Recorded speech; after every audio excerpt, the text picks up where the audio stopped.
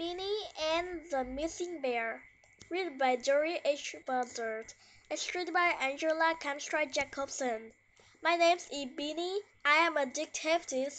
That means I solve mysteries. I have my first mystery to solve. My sister Clara can't find her bear. Clarence points a dead chair. I left my bear in that chair, says Clara.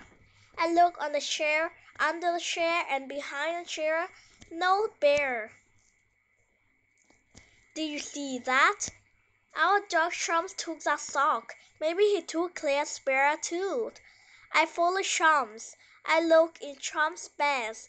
I see a sock, a ball, and Danny rabbits, but no bear. He gives Danny his rabbit. I give Danny his rabbit. He puts it in a new blanket. What about Danny's old blanket? There is something strange about Danny's old blanket. Do you see it too? Please, Danny, I says. May I look at your old blanket?